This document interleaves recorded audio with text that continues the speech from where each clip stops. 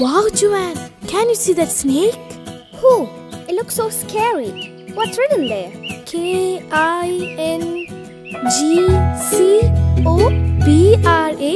King Cobra? King Cobra? That's the most venomous snake. Oh, I'm really scared at the sight of these snakes. I'm also scared of snakes, Joanne. Come, let's go. That one was so scary. What I have heard is that snakes do not harm you unless you go and harm them. Yeah, but is there any place where there are no snakes? I have heard that there are no snakes in Ireland. No snakes in Ireland? But how? What I have read is that the patron saint of Ireland banished all the snakes from the country. Joanne, who is the patron saint of Ireland? I think it was Saint Patrick. Saint Patrick? Come, let us get back home quick. Uncle Francis should be reaching home at any time now. Maybe we can ask him to narrate the story of Saint Patrick today. Yes, Joanne, that's a good idea. Wow, that must be Uncle Francis. Good morning, children. Good morning, Uncle. So, how was your visit to the zoo? Did you find anything interesting? I was really scared when I saw the snakes there, Uncle. Don't worry, Jim. Most people are scared of snakes. Uncle Francis, I told Jim that there are no snakes in Ireland. That is quite right, Joan. Many believe that it was Saint Patrick who banished all the snakes from Ireland. Uncle, can you please narrate the story of Saint Patrick today? Sure. I shall tell you the story of Saint Patrick, the patron saint of Ireland today. Are you ready? Yes. Saint Patrick was born in Great Britain in AD 387. When he was 16, he was captured by pirates and taken to Ireland.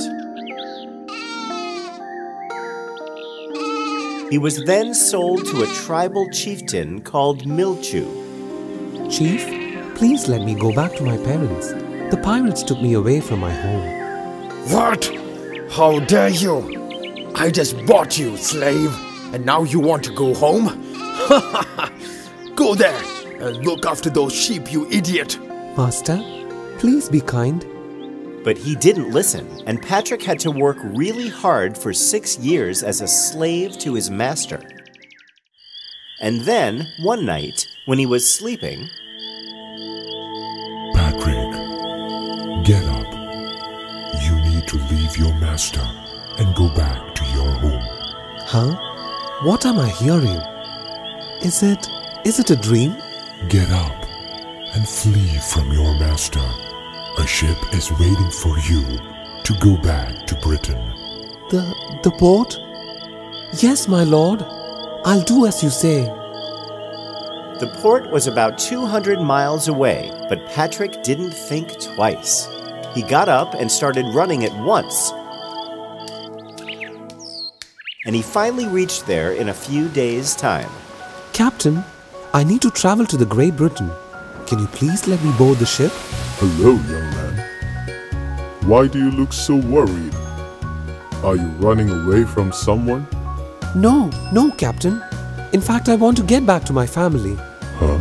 But then how come you are here in Ireland? I have been working as a slave for the past 6 years. I need to return home now. It's very urgent, Captain. Please help me. Patrick was able to convince the captain after a lot of persuasion, and he finally started his journey back home. After many days of travel, Patrick reached home and lived happily for a long time. But one day, he received another vision from God. It is the voice of the Irish. We appeal to you, holy servant boy. Come back to Erin and walk among us. Meanwhile, Patrick was learning to become a cleric under Saint Germain. Bishop Palladium was entrusted with the task of evangelizing the pagan community of Ireland by Bishop Celestine. However, because of the stiff opposition of the tribal chieftains, Palladium had to discontinue the mission. So, Bishop Palladium has discontinued the mission? Your Holiness, he was really threatened by the tribal chieftain. Druidism is deep-rooted in Ireland. and we need to send someone familiar with the Celtic language. I think only then will they welcome our person.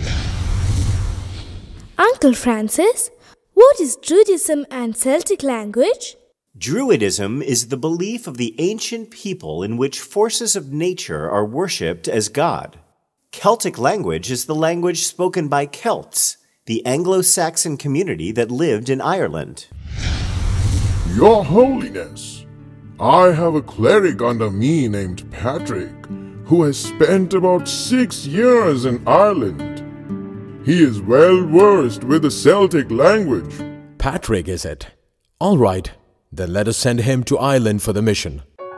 Based on the recommendation of Bishop Germain, Patrick was sent to Ireland for the missionary service. In the year 433, Bishop Patrick and his companions landed in Ireland. While Patrick was on his way to town, he was stopped by a tribal chieftain called Dichu. Dichu and his followers had blocked the road. Hey, where do you think you are going? This is my territory. I'm the servant of God. I have come to this country to speak about Jesus. Jesus? We don't want any new gods. He is not a new God, but He's the only God. Huh?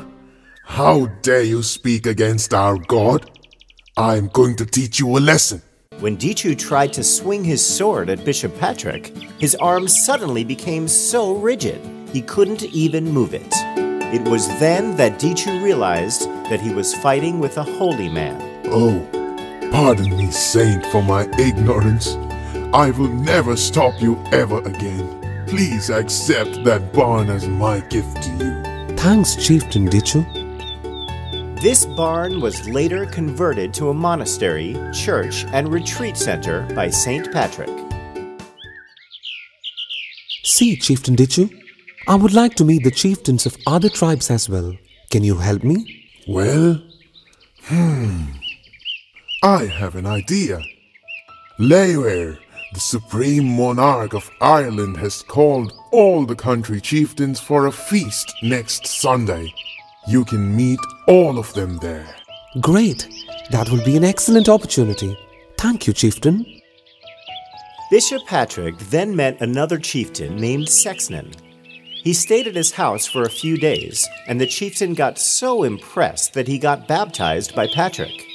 He even allowed his son Benin to join Patrick in his mission.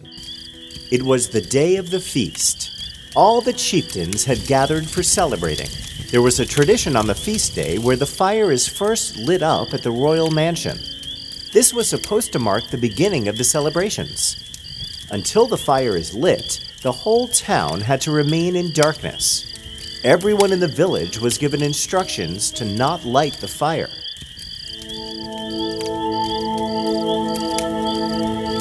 It was also the eve of Easter Sunday. Bishop Patrick and his followers were praying at the Hill of Slain.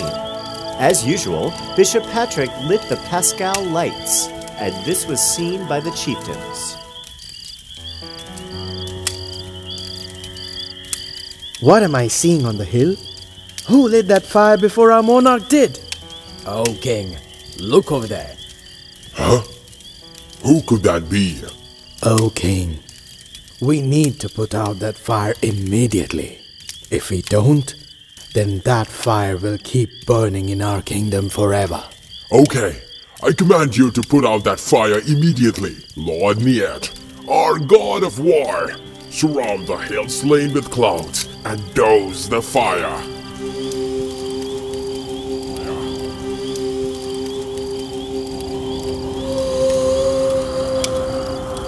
As they started praying, dark clouds gathered above the hill. Bishop, the Druids are getting the help of their demonish gods. They are going to extinguish the fire. Benin, do not be afraid. Remain calm.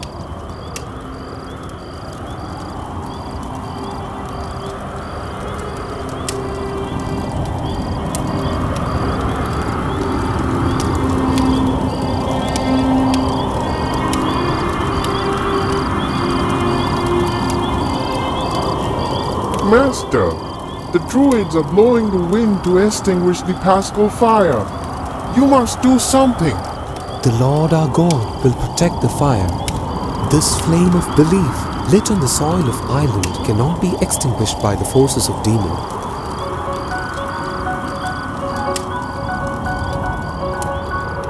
And as Bishop Patrick prayed, the clouds began to disappear and the wind subsided.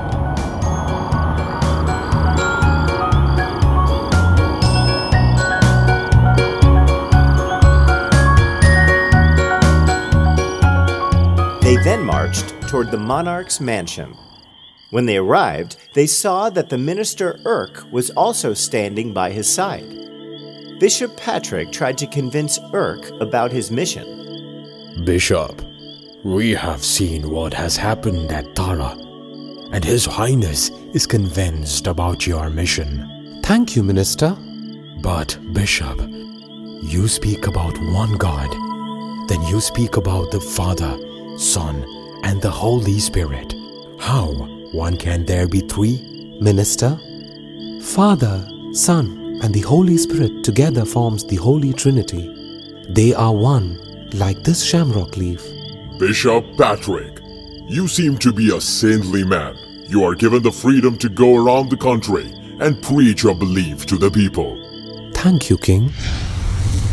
This was the greatest day in the missionary work of Bishop Patrick. He was victorious over the paganism in Ireland. Have you heard the famous St. Patrick's breastplate? The hymn composed by Bishop Patrick? No, Uncle. Can you recite them for us? Sure. It goes like this. I bind myself today, the strong virtue of an invocation of Trinity. I believe the Trinity in the unity, the creator of the universe. Uncle Francis, can you tell us why there are no snakes in Ireland? Yes. Bishop Patrick converted many pagan counties to Christianity. Once, Bishop Patrick was fasting and praying on top of the pagan Eagle Mountain. Bishop Patrick continued the prayers for 40 days. Demons gathered together to distract the saint from the fast and prayers. But Go away, you demons. You cannot distract me from my prayers. the demons did not go away. Huh? I'll show you.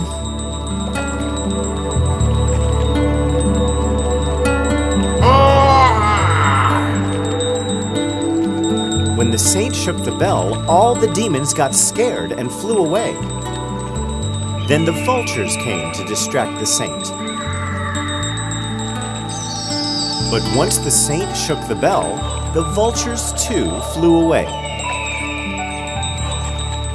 Next, it was the turn of the snakes to distract the saint.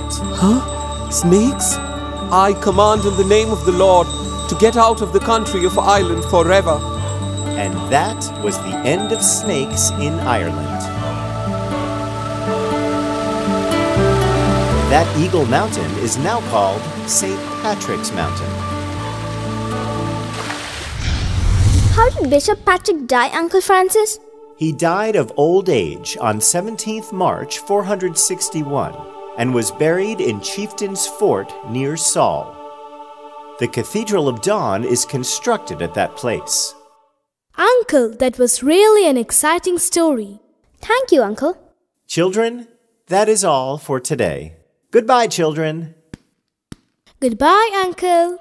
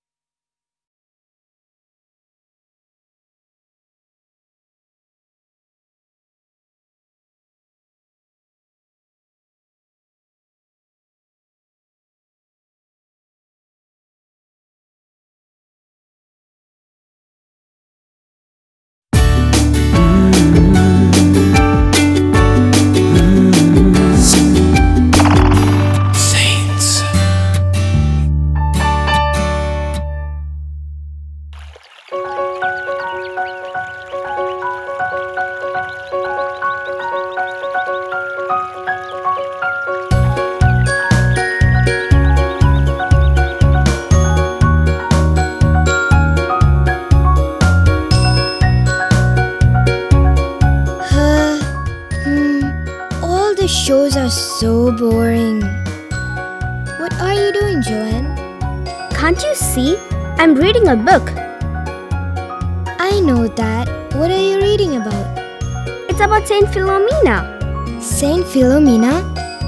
Who was she? I don't know yet, Jim. I have just started reading this book. Don't be like that. Tell me something about this saint, please. I'm telling you the truth. Look at this book. The language they have used in this book is so tough. I'm not able to understand it at all. I have an idea. Ha ha ha. I know what you're thinking. Let's ask Uncle Francis. And Uncle Francis is here. Good morning, Uncle. Good morning, children. I know that look on your faces. You want a story, right? Haha, that's right, Uncle. Can you tell us the story of Saint Philomena today? Yes, Uncle. I brought this book about the saint from the library. But the language is so tough. And I don't understand it at all. Saint Philomena, right? All right. Now why don't we go for a walk and I'll tell you her story. That's a great idea. Let me put on my shoes. Come on, let's go. Yes, Uncle.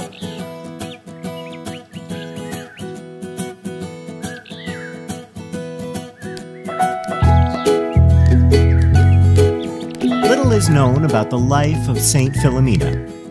In 1802, the remains of a young woman were found in a catacomb of Saint Priscilla on the Via Salaria. It was covered with stones, the symbols on which indicated that the body was a martyr named Saint Philomena. She is the only saint to have revealed her story in what you can call private revelation. Huh? What does that mean? Saint Philomena revealed her story to 3 different people in different parts of the world. These 3 people didn't know each other as well. Was all their 3 stories the same, Uncle? Yes, it was. Now, what I'm going to tell you is what was revealed to Mother Maria Luisa de Jesu. Philomena is believed to have been born in Corfu, a small island in ancient Greece, towards the end of the 3rd century. Her father was a king who controlled a small state in Greece, and her mother was also from royal blood.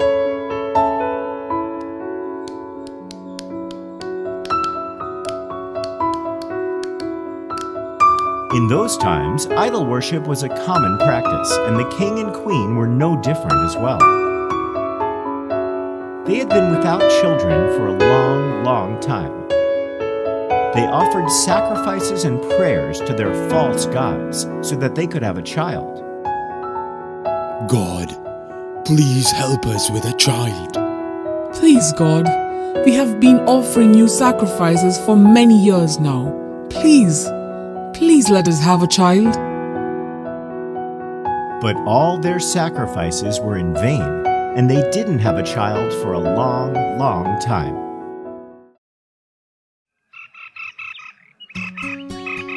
There lived a doctor named Publius, who lived in the palace servicing the king. The doctor was a preacher of Christianity as well. He understood the pain of the king, so one day he came to them and talked to them about Jesus. He promised to pray for them if they agreed to receive baptism. What do you think, dear? His word sounds true. I think we had been praying to false gods all this time. Otherwise, why wouldn't they bless us with a child? That's true, my queen. We made so many sacrifices, and yet we don't have a child. The words of the doctor had enlightened their spirits. They got baptized and got converted into Christianity.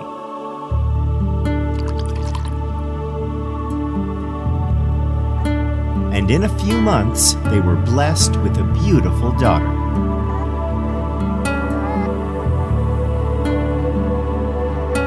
We are going to call you Philomena, which means the daughter of light. That's such a lovely name. We love you, Philomena.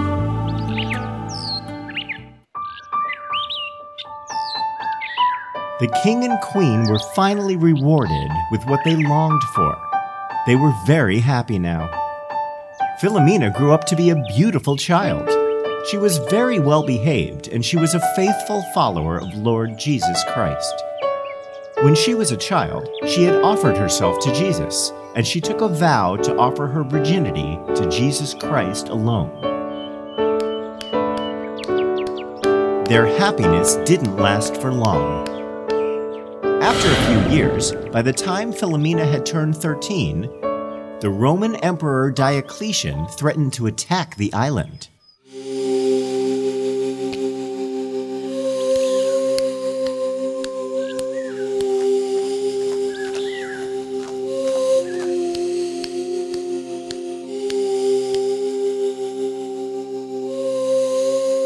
The king and his family were called to Rome to discuss peace between the states. That emperor is an evil man. Do you think he will agree for peace? I don't know, dear, but we have to give it a try. Don't worry, Father. God is with us. Yes, dear. God will help us.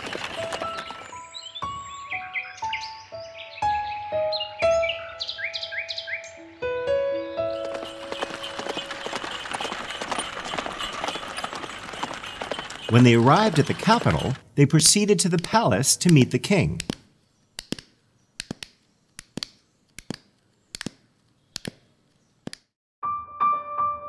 As soon as the emperor saw Philomena, his eyes were fixed on her. He was possessed by her beauty and grace. The king pleaded his defense sincerely, and he begged for peace. He didn't want his people to bear the suffering of war, so he earnestly pleaded with the emperor. But all this time, the emperor did not take his eyes off Philomena. As soon as the king stopped, the emperor spoke to him. Thank you for coming to Rome. Don't worry about the war. There will be no war if you give me what I ask for. What do you ask for, Emperor? You shall have all the force of my empire, and think of living happily for the rest of your lives. I ask only one thing, and that is the hand of your daughter. Huh? The king was surprised to hear the offer, which was far from what he was expecting. He didn't think twice and agreed to the offer. What? That is such a wonderful offer, Emperor. Of course you can marry my daughter. But Father... Shh, be silent. We will talk about this once we reach back home. Now, you may go back to your island and make preparations for the wedding. Thank you, my lord.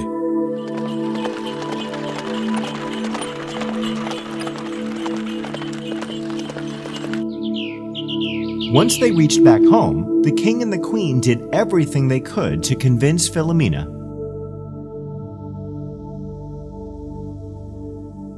No! How could you? I have offered myself to Jesus. Please don't make me do this. But that was a long time ago. And you were just a child then. You were of no such age to make that engagement. They fought about this for days and nights. The king and the queen caressed her, threatened her, and did everything they could to convince their daughter. But Philomena stood strong. At last, they fell on their knees and started begging her. My child, have pity on us, our country, our subjects. Please. No, nothing comes before to me than Lord Jesus. Not you, nor my country, not even my subjects.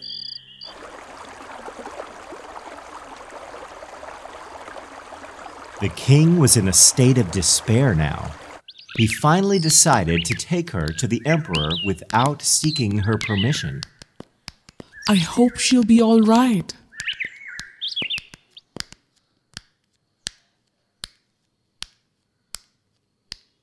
My lovely lady, why are you denying this marriage? I can give anything you ask for. Gold, servants, palaces, whatever you ask for. I am the emperor, and I can grant you anything. Nothing that you give will satisfy me. I have pledged myself to Lord Jesus, and I will never marry anyone else. You are so naive. Don't you realize that you are talking to the most powerful man on earth? Not even your Jesus can save you if I decide so. You are mistaken, my lord.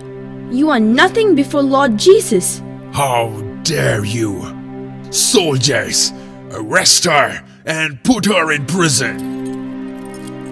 The emperor was very angry with Philomena, and he ordered her to be chained and put in prison.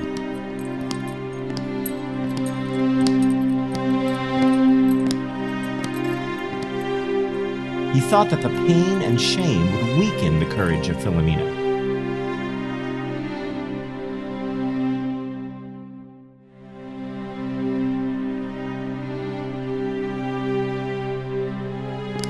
After a few days, the emperor came to visit her and see if she was willing to marry him. What do you say now?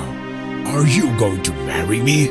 I cannot marry you, for I have promised myself for the Lord. You are going to rot in this cell. The emperor put her in captivity and tortured her for 37 days.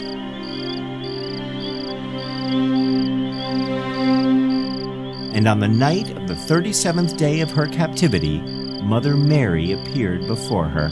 Huh? Oh, blessed Mother!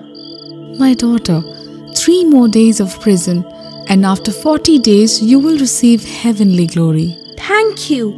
Thank you, Mother. Have courage, my child. You will have to face severe hardship in the coming days. But fear not, for your angel Gabriel will come to your aid. And then the vision disappeared. These words of Mother Mary gave her strength again, and the cell was filled with celestial aroma. Huh? What's that lovely perfume? It's amazing. It's coming from the inside. Look! It feels so divine. That's true.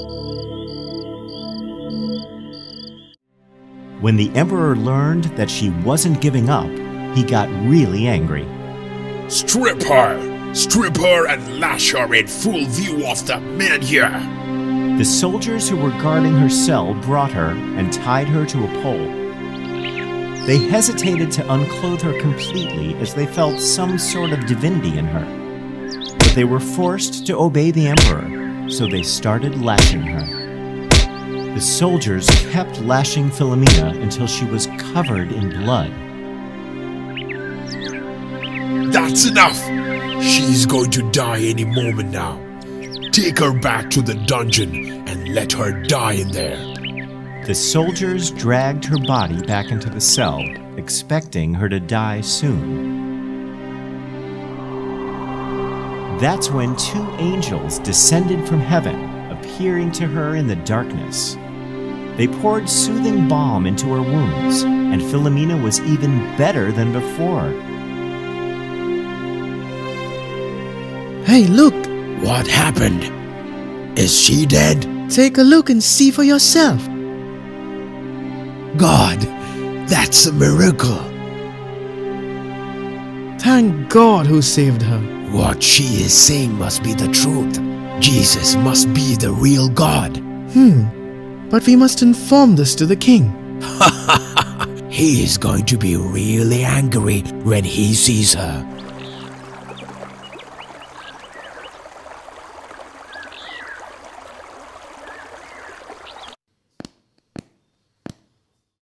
When the emperor heard what had happened, he was furious. Huh? How could that happen? I saw blood with my own eyes. She must have died now. Tie an anchor around her neck and throw her in the river. Let her die in full view of the public.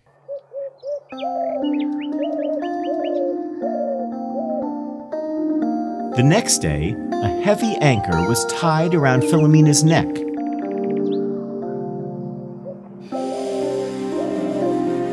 And she was about to be thrown into the river. Many people had gathered there to witness the punishment. Throw the anchor! I am sorry for doing this. Don't worry, the angels will guard me. The soldiers threw the heavy anchor into the river.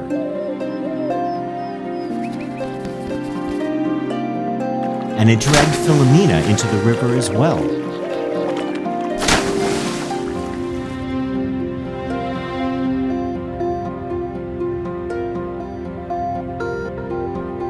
As soon as she hit the riverbed, the angels appeared and loosened the chains around Philomena's neck.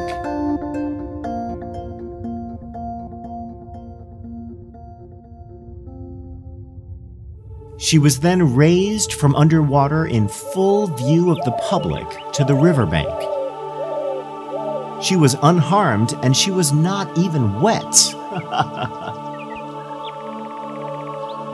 The crowds cheered for her, and some of them embraced Lord Jesus when they watched this miracle. I can't believe my eyes. Her God must be the true God. I am going to be a Christian from today! What sort of sorcery is this? I shouldn't let her live any longer. Then the emperor ordered her to be dragged along the streets.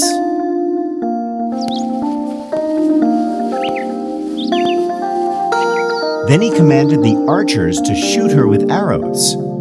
Fire!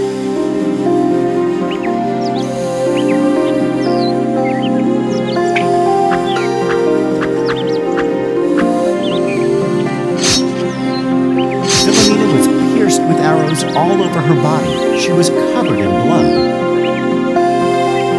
The soldiers dragged her body back into the dungeon and locked her in.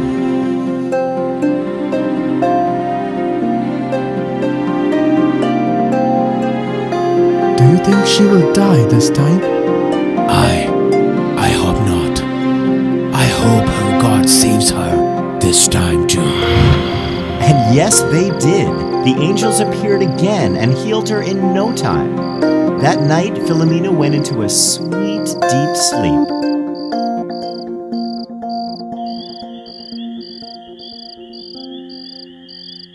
When the emperor heard what happened, he ordered the soldiers to fire arrows at her again. And this time, he wanted her to die in full view of the public. Philomena was made to stand on the street, and the archers got ready to shoot arrows at her.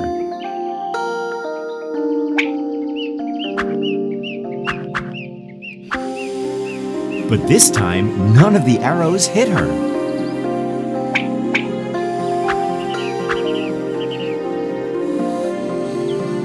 The emperor tried again and again, but the arrows simply refused to hit her. You are a magician? Now watch what's going to happen to you. The emperor thought he could defeat magic by using burning arrows. Fire! But this time, before the burning arrows could hit her, they took a U-turn and hit the archers instead.